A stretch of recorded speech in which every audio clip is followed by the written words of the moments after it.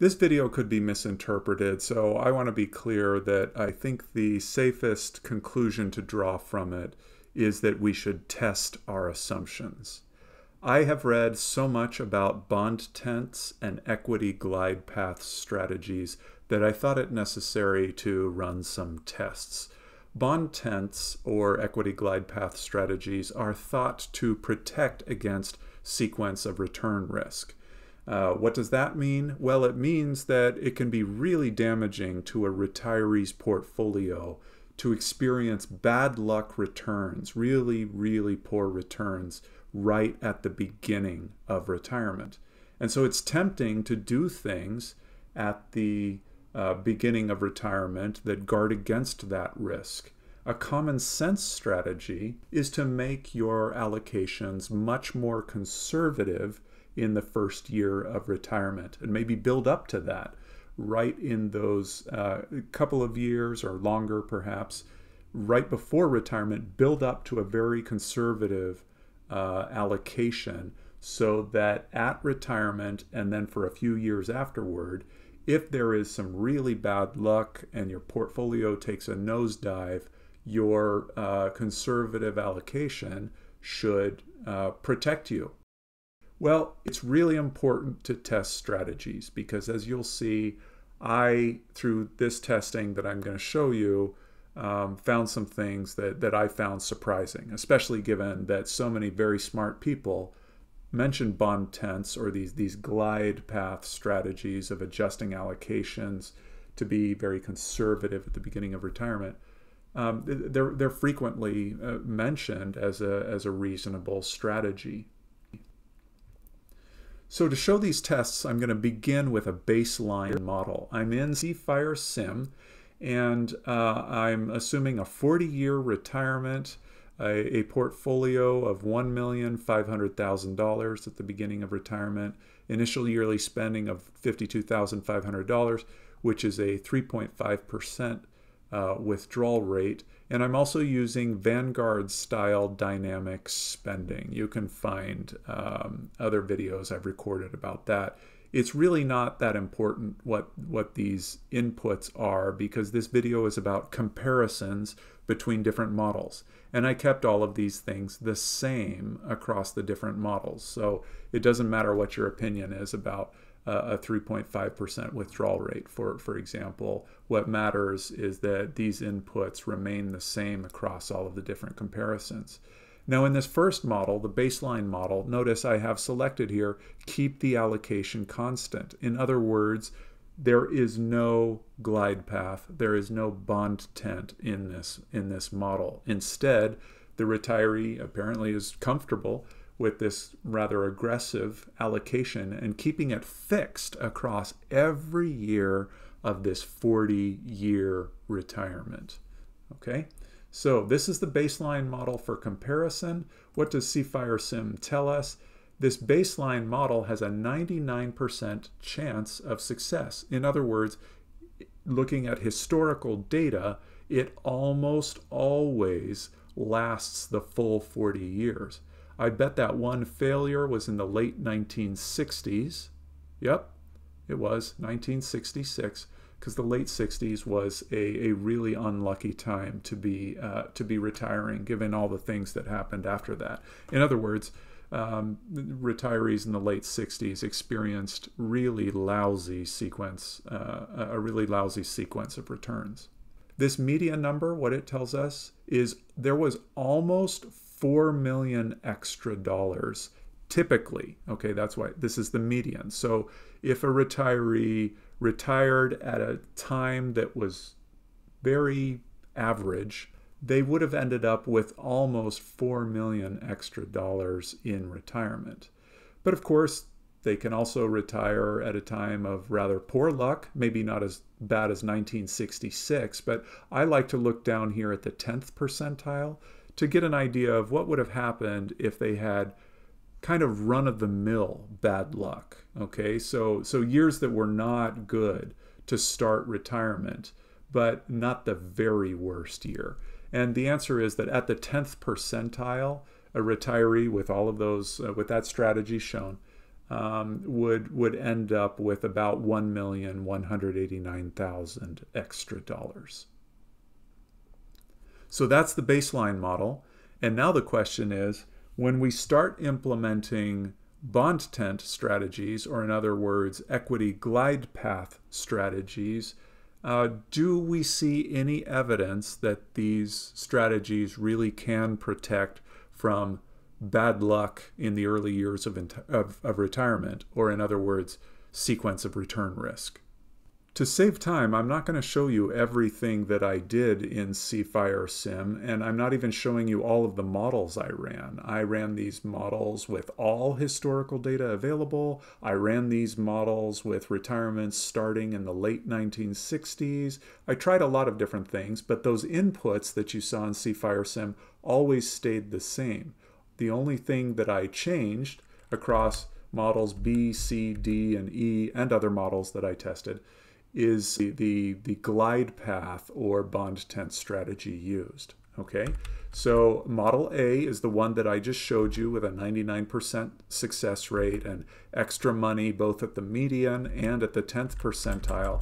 But look at this, model B uses a really quite aggressive strategy, because in year one of retirement, this retiree uses only a 30% allocation to stocks and a 70% allocation to bonds. And then, because it's a 10-year glide path, over 10 years, the allocation of the portfolio drifts to an 80% stocks to 20% bonds allocation. Okay, this quite aggressive strategy has a success rate that's lower, 88%. And the median amount of extra money is a little over $1 million. And the 10th percentile amount, if this retiree experienced quasi-normal, quasi-typical bad luck, they could run out of money, which is also reflected in the success rate percentage. They have a 12% chance of failure. Okay, now you can look at that and you could say, yeah, but who starts with a 30% allocation to stocks? That is ultra conservative. Okay, I've seen it in at least one blog post, but all right. So let's look at what happens with a 10-year glide path in which the retiree starts with a 50-50 allocation that drifts over 10 years to an 80-20 allocation. Well, yes, the success rate is better. It's 96%. The median amount of extra money is over $2 million. And at the 10th percentile, the amount of extra money is over $500,000. So, of course, that does look like the better, for many people perhaps, that does look like the better glide path strategy to choose rather than what we saw with Model B. But still, you know, let's reflect on that for a moment. That's showing some effort to make the portfolio allocation more conservative at the beginning of retirement to guard against sequence of return risk.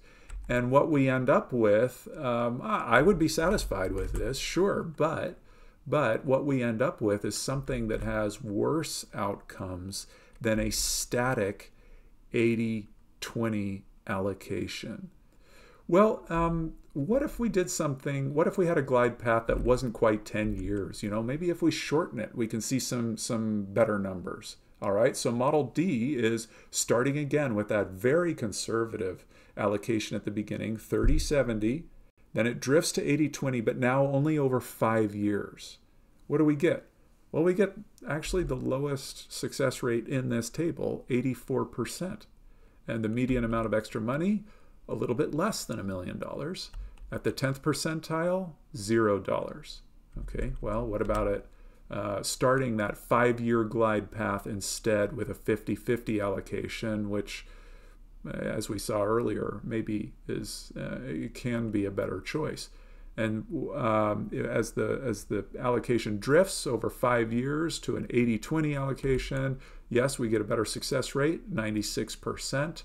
At the median, about $2 million extra dollars. At the 10th percentile, almost $400,000.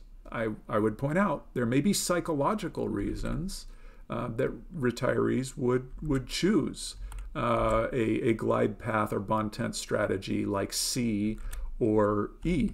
That is understandable. Personal finance is personal. I have never heard a smart financial advisor say that bond tents are right for everyone, or that static aggressive allocations are right for everyone.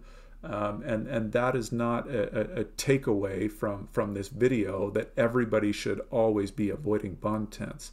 I think the key takeaway is that we should test our assumptions, because in all of the analyses I ran, I was disappointed with how little bond tent or glide path strategies actually protected from sequence of return risk in the long run.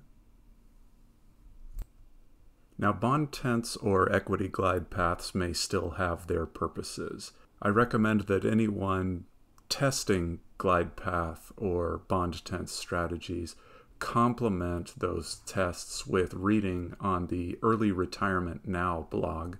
You can see this part 20 is one blog post that I found especially helpful. It's because the data analyses are very detailed and the conclusions are quite clear. To give you an idea, one conclusion is that when the CAPE is below 20, there is no benefit from a glide path. That may be one reason that I was seeing the results that I saw in C-Fire Sim. In addition, it says glide paths are useful when equities are expensive, i.e. when the CAPE is greater than 20. At the time I'm recording this, the CAPE is notably higher than that. In addition, he tests a variety of glide paths, and I won't take the time to show you the impressive tables, but he notes that a 60 to 100% glide path, that glide path has consistently the best withdrawal rates, assuming the CAPE is greater than 20. So those are just some of the conclusions that this careful author reaches as the result of many data analyses. So please do complement your tests of glide path or bond tent strategies with careful reading on the Early Retirement Now blog. One conclusion people might draw from reading the Early Retirement Now blog and conducting tests of various bond tent or equity glide path strategies is that bond tents may be useful in some specific circumstances, but it may be more powerful for retirement planners to focus on withdrawal rates and dynamic spending strategies.